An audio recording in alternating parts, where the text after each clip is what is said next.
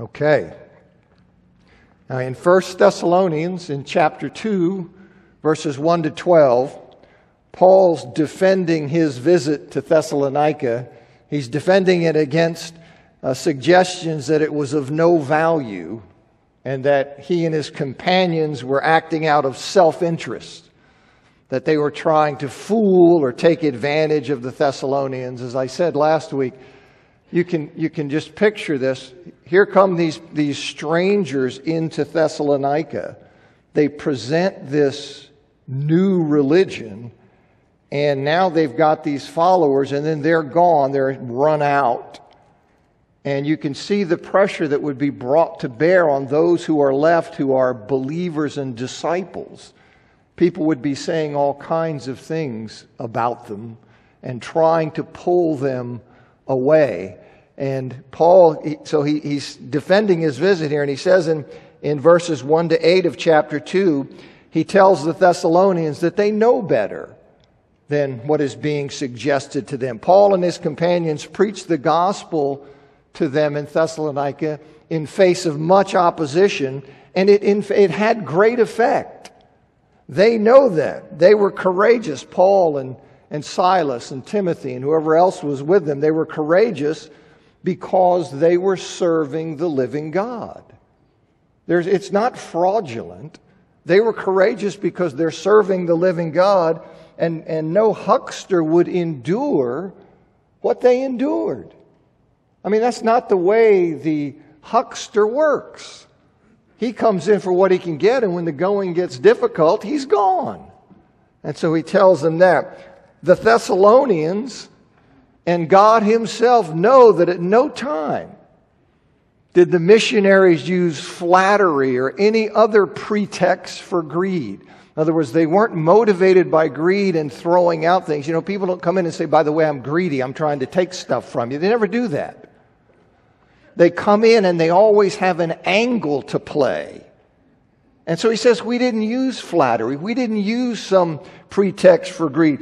Nor were they seeking any type of emotional payoff in the form of human praise or glorification. We weren't seeking that. That's not what was motivating us, that we'd have people say, oh, you're just so wonderful, you're really great, you know. That wasn't what was driving us. And rather than being a financial burden on the Thessalonians, which they rightly could have been, as apostles of Christ, they chose to relieve them of any obligation of support to help establish the Thessalonians in the gospel. So they could have been a financial burden, but they chose not to be. And this gentle handling of their situation, that made the charge of self-interest that was being circulated, it made it doubly absurd. Indeed, he says they loved the Thessalonians so much that they were pleased to share with them not only the gospel, but themselves, to put themselves at the Thessalonians' disposal. And as I said right when we ended last week, if anybody's being taken advantage of in their visit to Thessalonica, it was Paul, Silas, and Timothy. I mean, by any objective accounting of what's going on, they're the ones who are coming out on the short end. And so Paul is saying this to try to counteract what's being said. Then in verses 9 to 12, let's pick back up there. He says, indeed, you remember, brothers, our labor and toil, while working night and day in order not to burden any of you. We preach the gospel of God to you. You are witnesses, and so is God, how devoutly, righteously, and blamelessly we acted toward you who believe. How, as you know, we treated each one of you as a father treats his own children, exhorting and encouraging and imploring you so that you might walk worthily of God who calls you into his own kingdom and glory. I mean, the Thessalonians, they knew very well. They knew very well that the missionaries had not been freeloaders, that they had not been there trying to take from the Thessalonians, trying to sponge off them. While preaching, they had labored and toiled night and day. to provide for their own needs, so they wouldn't have to take anything from them. They're working all the time, so they would sustain themselves just for this kind of thing, just so people wouldn't say, you see what they're doing? They're taking advantage of it. He said, you know we didn't do that. God knows we didn't do that. We labored and toiled night and day to provide our own needs. If they were trying to beat somebody out of something, they certainly had a strange way of showing it. Right? I mean, that's pretty odd. Now, the Thessalonians and God witnessed the integrity with which the missionaries conducted themselves, he says in verses 10 to 12. They acted devoutly, righteously, blamelessly toward the Thessalonians. They were what they claimed to be. They were ambassadors. They were emissaries of God. And they acted as you would expect emissaries of God to act. They reflected God's character in the way they dealt with the Thessalonians. They acted devoutly, righteously, and blamelessly. Their interest wasn't self-aggrandizement. That isn't what they were about. But to help the Thessalonians, he says, to live lives worthy of God, or to walk worthily of God, to conduct themselves, to behave in a manner worthy of God. It was toward that end, Paul says, that they spent their time exhorting and encouraging and imploring. Well, what are they doing? Exhorting and encouraging and imploring for what? That you walk worthily of God who calls you. That's where he's pouring his energy, his exhortation, his encouragement, his imploring, is that they walk worthily of God. They live their lives in a manner worthy of God. In general, to live in a manner worthy of something. To live in a manner worthy of something means to act in accordance with the value and importance of that thing. To act with a proper appreciation of that thing's worth. To live worthily of God, in the sense that Paul means, is not to live sinlessly. That would be great, but that will not happen until the eternal state. But that would be good. But that's not what Paul is talking about. Rather, to live worthily of God is to live devoutly, to live piously, striving in all seriousness, to live as God would have us live, because he's worthy of such submission and effort and self-denial. He's worthy of that.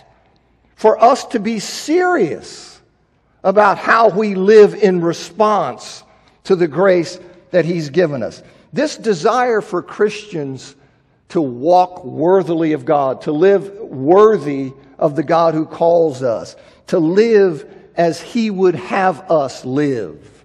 Dare I say, to heed his do's and don'ts? You see, this desire is often expressed by Paul. It's not just here. Paul says, for example, in Ephesians 4:1, I, the prisoner of the Lord, urge you, therefore, to walk worthily of the calling to which you were called. Philippians 1:27, only conduct yourselves in a manner worthy of the gospel of Christ. Colossians 1:10, in order that you may walk worthily of the Lord. And we'll see in 1 Thessalonians 4:1, he says he instructed them how they must walk so as to please God. This isn't some minor thing. This isn't some trivial thing. The Lord Jesus himself says in Revelation 3:4, yet you have still a few names in Sardis, people who've not soiled their garments, and they will walk with me, for they are worthy. Now, when we say nobody's worthy, do you think Paul doesn't understand that? Do you think Paul doesn't understand that in that absolute sense, no one is worthy? And yet, there's some meaning to his calling us to live worthy. And that's what I'm telling you. What it is this idea of living piously, devoutly, seriously in your pursuit of godliness. Living seriously the way God would have you live, because that says He is worthy of that submission, that obedience, that self-denial. He's worthy of that. And that's what Paul is saying here. Now, Paul's focus with these new Christians, it's on their sanctification. It's on their sanctification. You see, he says, exhorting, encouraging, imploring you so that you might walk worthily of God. It's on their living, surrendered, obedient lives. He didn't just come in and say, by the way, you're a sinner, you're saved by grace, believe in Jesus. When he did that, he spent his time trying to forge them into the image of Jesus, trying to get them to understand that part of the response to this tremendous grace of Almighty God is that we then are obligated to live lives worthy of Him. We are obligated to be holy people. And he spent his time urging them that way. And I worry that we are sometimes in the church today that we're more concerned with making people comfortable, that we're more concerned with appealing to their wants so they'll choose to join our group or to stay with our group.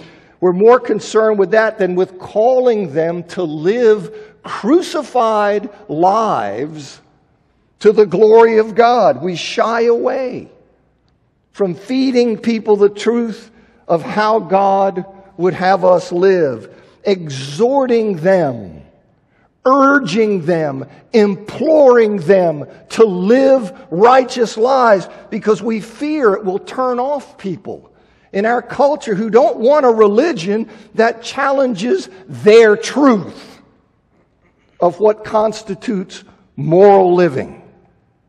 They don't want to hear that God would have you be this way and not that way. Who are you?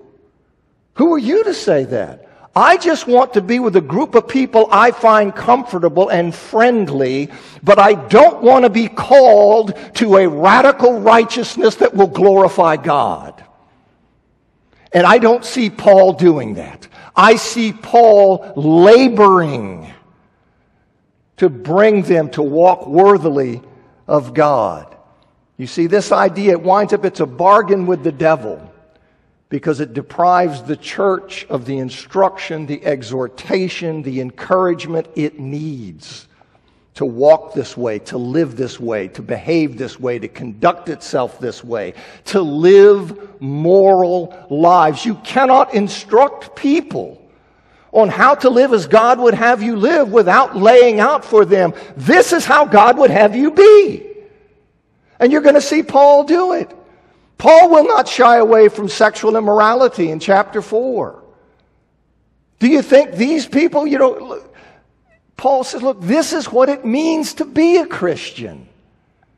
You live this way. You live in conformity with the will of God. He says in 13 to 16, and on account of this, we constantly give thanks to God. On account of what? That having received the word you heard from us about God, you accepted it not as the word of men, but as it truly is, the word of God, which is also at work among you who believe.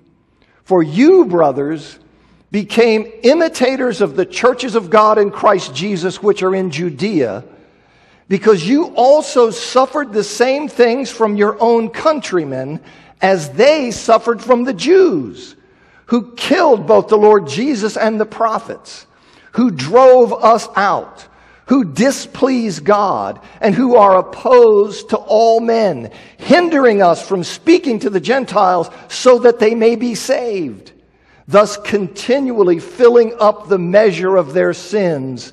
But the anger against them has reached the limit. Now they constantly give thanks to God that the Thessalonians accepted their preaching about God for what it is.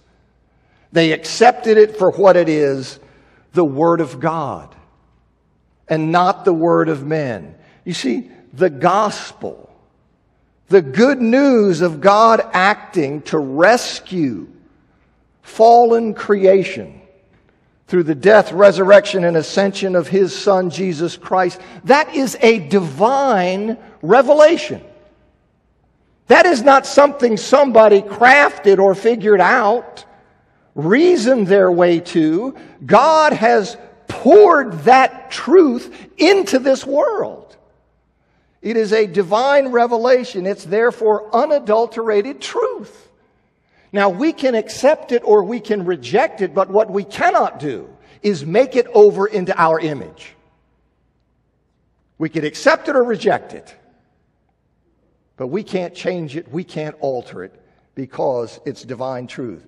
They're thankful that they accepted the gospel as the Word of God, because in doing that, in accepting it as the Word of God, they gave that message the trust that message deserves. The Thessalonians, they weren't tentative and they weren't reserved in their acceptance. They weren't thinking, well, I'm not sure, let's test drive this. Let's see if it works out. I'll give part of this and then I'll wait. That's not how they accepted it as the Word of God. When God comes in and says, this is the truth, this is reality, you can either sit back and go, let me think now. Oh, no. Or you can say that's the Word of God and embrace it and receive it. And that's what they did. They embraced it, they received it, they accepted it. They wholeheartedly embraced the message as truth, and they acted accordingly. They acted accordingly. That Word, he says, was at work among them, transforming them through their acceptance of it. That's what happens. He comes and plants this truth in this pagan society. They accept it as the Word of God, and then look what's happening. Look what this Word is doing. It's creating this transformed new people in the midst of darkness. And it is at work among them, doing its work as the Spirit of God uses that Word and transforms people. Now, evidence of their accepting the gospel as God's Word and of its impact on them, evidence of that was the fact that they suffered for their faith in the same way that the churches in Judea had suffered. You see, this is evidence of their acceptance and their transformation, is that they suffered for their faith the way the churches in Judea suffered, meaning that they were persecuted by their own countrymen. That's what happened to the churches in Judea. They were persecuted. That's what happened to the Gentile believers in Thessalonica. The people in that community persecuted them. Persecution is a natural concomitant of the Christian faith. You could see, for example, in 1 Thessalonians 3 and 4, that Lord willing we'll get to.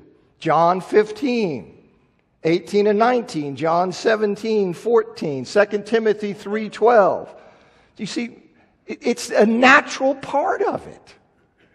Because by accepting and presenting the message of truth, by believing this message, by holding that message out, by living in conformity with that message, living with the Word of God, Christians, they expose human rebellion and false religion.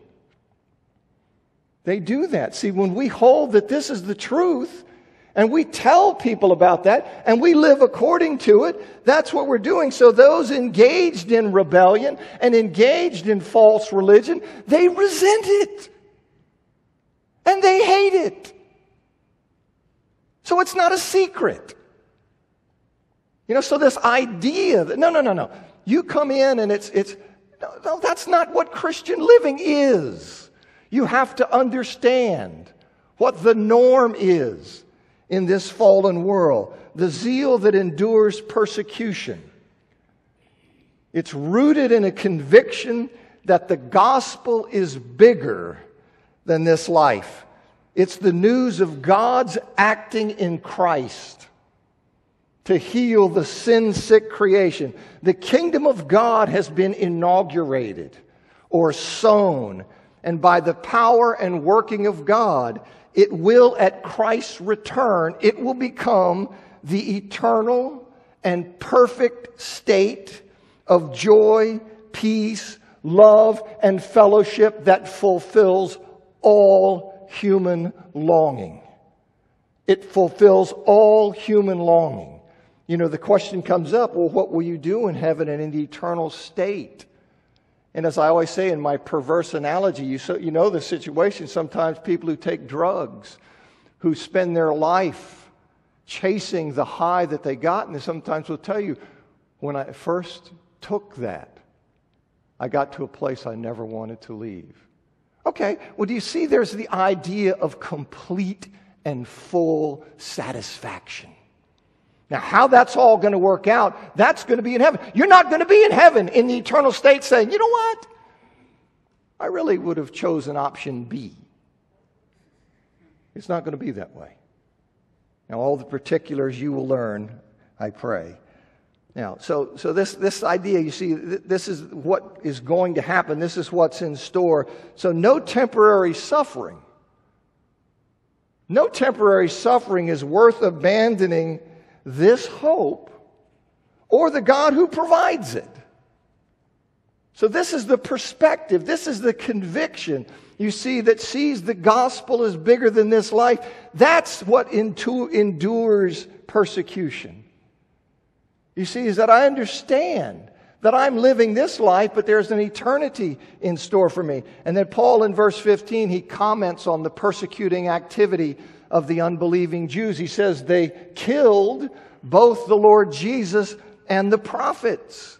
Now, in saying that they killed the Lord Jesus, he means, of course, that they instigated the Lord's crucifixion by the Romans.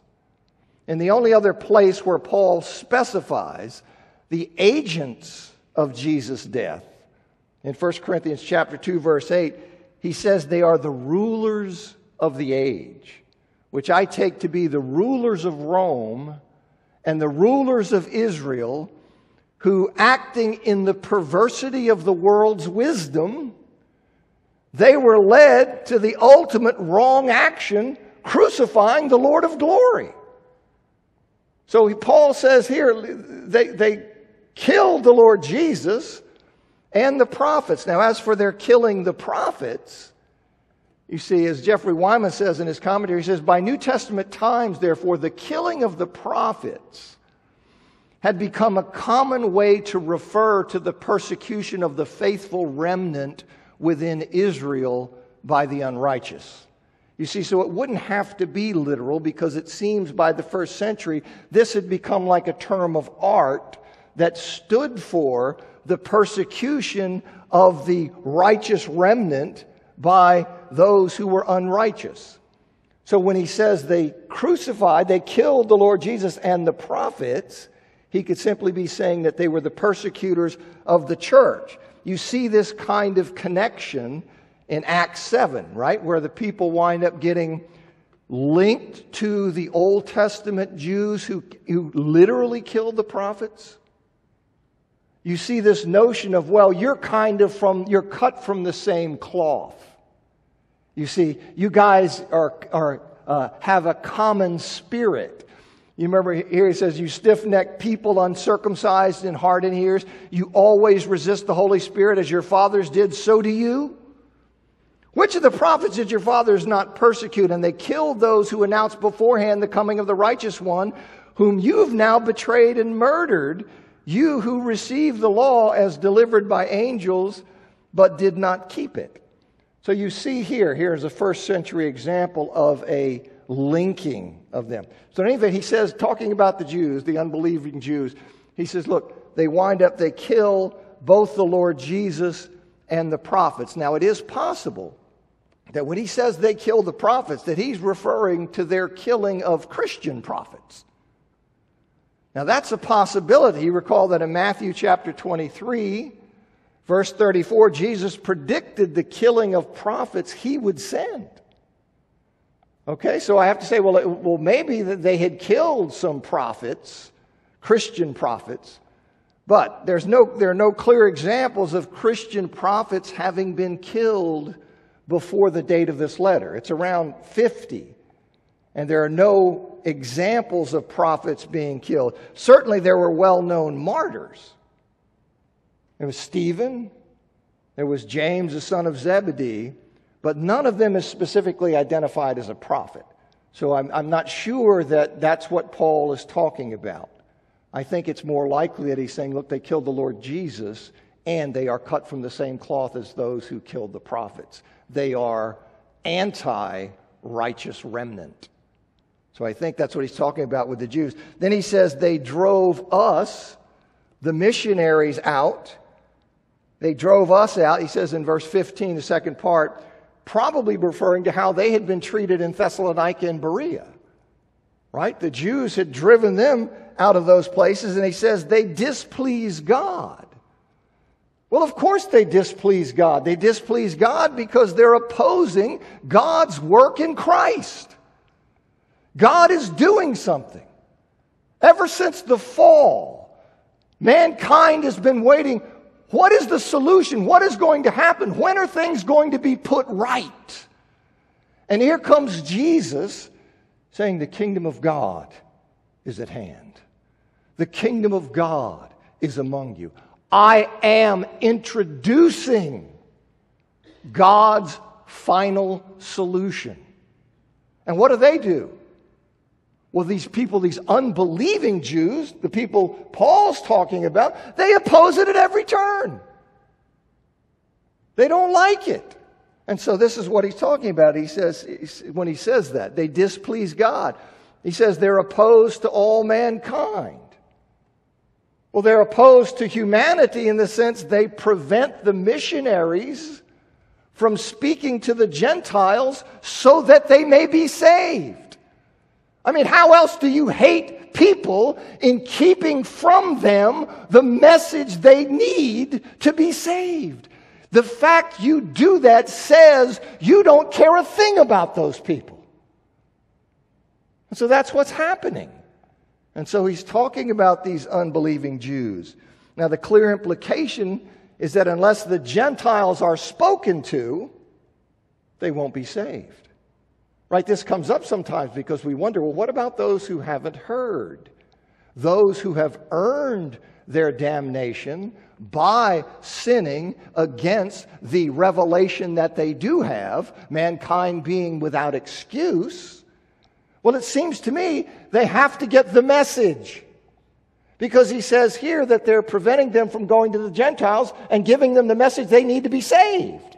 And this squares with what you see in Romans 10, 13 and 15. He says, for everyone who calls on the name of the Lord will be saved. How then can they call on one in whom they did not believe? And how can they believe on one whom they did not hear? And how can they hear without one preaching? And how can they preach unless they are sent? Just as it is written, how welcome are the feet of those proclaiming good news of good things. See, so I see Paul saying they are enemies of mankind because they are bent on shutting us up. And we are the only hope that mankind has. And so they show that antipathy and that hostility to humanity by acting this way. Now, Paul says that they thus continually, in this opposition to what God is doing, they continually fill up the measure of their sins. God has been amazingly patient with them. He's been amazingly patient with them. But his anger, the cup of his wrath, has now reached the limit. It has now reached the limit, he says here in 16b and c. Paul seems to be suggesting, at least the way I read it, he seems to be suggesting that God's wrath has begun to be poured out on the Jews, but Paul's specific referent isn't clear. He seems to be saying that their hostility, that the cup of God's wrath is filled, and he is now pouring out wrath on the Jews, but he doesn't spell out. Well, what do you mean, pouring it out on them? How? What is he doing? Perhaps he was thinking of the trouble that the Romans had recently brought on the Jews. You remember this? Paul's writing this letter. He's writing from, this thing keeps popping. He's writing from Corinth, and it's AD 50. Now you remember that within just a year ago or less, in AD 49, the Roman Emperor Claudius, he had expelled all the Jews from Rome. That event's referred to in Acts chapter 18, verse 2. And that same year, 49, thousands of Jews were killed in Jerusalem, perhaps in reprisal for the violence of certain Jewish nationalists. So you can see they're expelled from Rome, thousands of them are killed, and this conflict with Rome and the Jews, it continued to smolder and spark during the remainder of Cumanus' term. Cumanus was the procurator of Palestine. He's the guy in the same position as Pilate. And he served there from 48 to 52. And you continued to have this difficulty and this conflict and confrontation, and things only got worse when Felix became procurator of Palestine. And he served in that capacity from 52 to 59. He ruthlessly stamped out any type of insurgent activity. And in doing so, Josephus, who is the first century Jewish historian, in Felix's ruthlessly stamping out any kind of insurgent activity during his reign from 52 to 59, Josephus says that he crucified an incalculable number of people. So it looks like there's a real hard time falling on the Jewish people. And from 49 all the way through, and so Felix leaves in 59, and then the Jewish revolt. You see all of this hostility and friction and tension that's smoldering and sparking, people getting killed, Rome doing this, and then in 66, just 7 years. It's just 7 years after Felix's term as procurator, you have the full-blown Jewish war. And that, of course, leads to the destruction of Jerusalem, the destruction of the temple in AD 70, the destruction the Lord Jesus had prophesied. And then in a year or two after that, you have the fall of Masada. So I think this is what Paul is talking about, is he sees already the outpouring of this punishment and this wrath on Israel. Now, Paul obviously is not anti-Jewish, right? I mean, nobody can read Romans 9, 1-5 and think that Paul is anti-Jewish. He's a Jew. And he loves his people dearly. He's speaking of hard-hearted Jews, those who don't have the faith of Abraham. He's speaking of those who refuse to accept and to actively oppose God's purpose in Christ. They are opponents of humanity. They are out with God, and God's wrath is filled up. And I think that's what Paul is saying. He says in 17:20, "But we, brothers, having been orphaned from you for a short time, in person, not in heart, endeavored intensely with great desire to see your face. For we resolved to come to you. Certainly I, Paul, did once and again. But Satan thwarted us.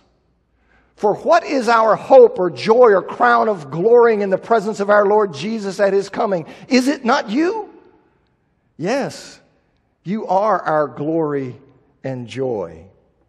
Now here the missionaries, Paul and his companions, they describe their forced separation from the Thessalonians as having been orphaned.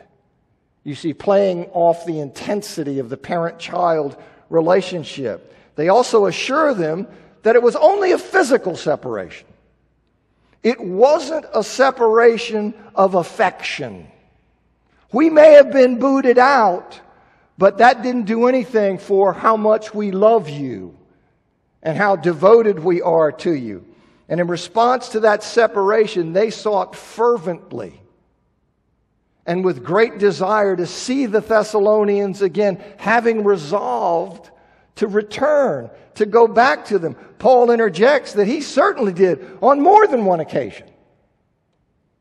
But Satan thwarted their efforts. Satan thwarted their efforts. Now, we're not told how Satan blocked their return. We're not told whether there were guards stationed who knew Paul and the other guys, whether the members of the church in Thessalonica had been threatened that if these people show up, this is going to happen to you. We don't know if it had been something by weather, by illness, by some other means. We're simply not told. Nor are we told how they knew it was Satan rather than the Holy Spirit who had directed them in Acts 16. In Acts 16, they knew it was the Spirit sending them to Troas. But we're not told. But what we are told is that Satan blocked their way, and they knew it. So Satan was behind this. And this is this idea of this ongoing spiritual battle. When I tell you, if you don't realize that, if you simply think that this is all there is, and you're just bumping around here, and you don't realize... Now, I know how people look at that. You talk about a spiritual dimension and these kinds of things. You talk about a demonic realm in our society. People go, oh, that guy's crazy. No, I believe the Bible. That's who I am. I believe the Bible. And it's very plain that there's a spiritual war going on. And in some way, that dimension or realm is able to influence this one.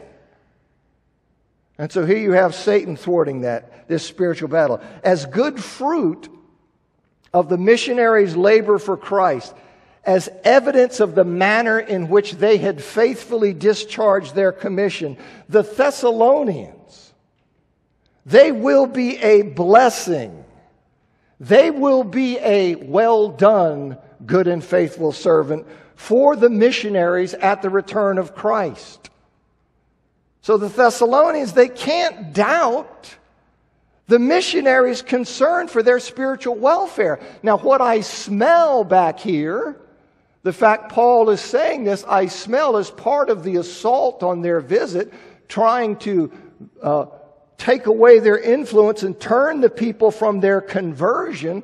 I get the idea of people saying, well, not only were they here just trying to get something from you, but they don't really care about you. This was a drive-by visit. Where are they?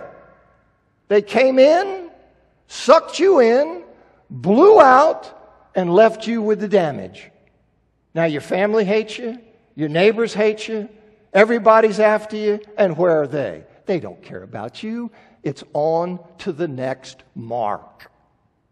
They're just traveling around, seeing what they can get. And so Paul is telling them, look, you are our glory. You are the fruit and the evidence that we have faithfully labored in the cause of Christ. So how can you think that we're not concerned about your spiritual welfare? Of course I'm concerned about your spiritual welfare. I want you to be there. And then that will be part of what we have in well done, good and faithful servant. Chapter 3, 1-5, he says, therefore, when we could no longer bear it, we decided to be left in Athens. You remember they were in Athens when they sent them, and then Paul goes to Corinth. We decided to be left in Athens by ourselves and sent Timothy, our brother and fellow worker for God in the gospel of Christ, to strengthen and encourage you for the sake of your faith, so that no one would be shaken by these afflictions. They're being persecuted just like the churches in Judea were persecuted by their countrymen. They're getting the hammer. And he says, I'm concerned about the effect this is going to have on you. I'm away. And so I sent Timothy to find out, to encourage you for the sake of your faith, so that no one would be shaken by these afflictions. Indeed, you yourselves know that we Christians are destined for this.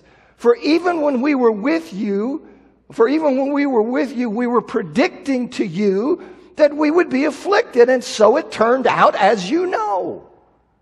It wasn't a surprise. I told you when I was there, that was the lot of our life, and it bore out right there.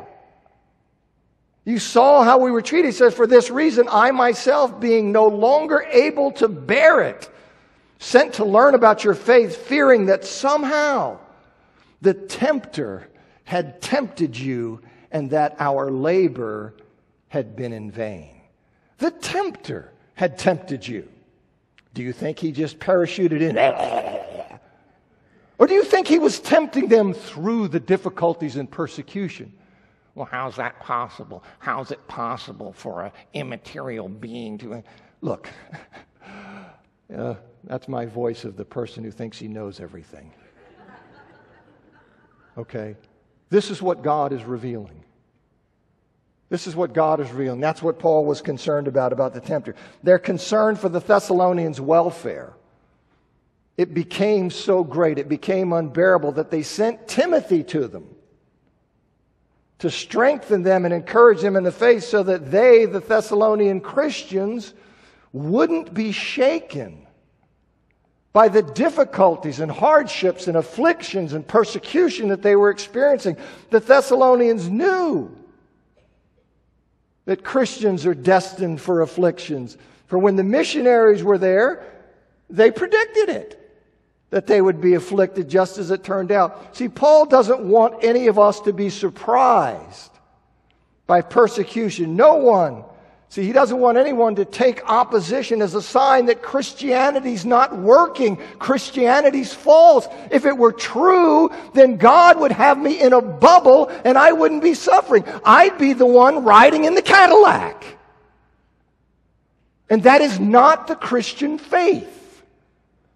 The Christian faith is a call to come and die. And in this dark world, until the Lord returns, there will be plenty of opposition. I know the bell's going to ring in a second, but let me read to you this quote from Jeffrey Weimer in his commentary. He says, this belief that the Christian faith inevitably evokes opposition and suffering is a conviction common not only to Paul, and he cites places where Paul shows this, but also other New Testament writers. It's not like Paul's the Lone Ranger. Everybody understands this. He says this widespread and consistent testimony of Scripture leads best. That's Ernest Best. He's a commentator on Thessalonians, prior generation. I heard that bell. He said, leads best to forward the maxim, normality is persecution.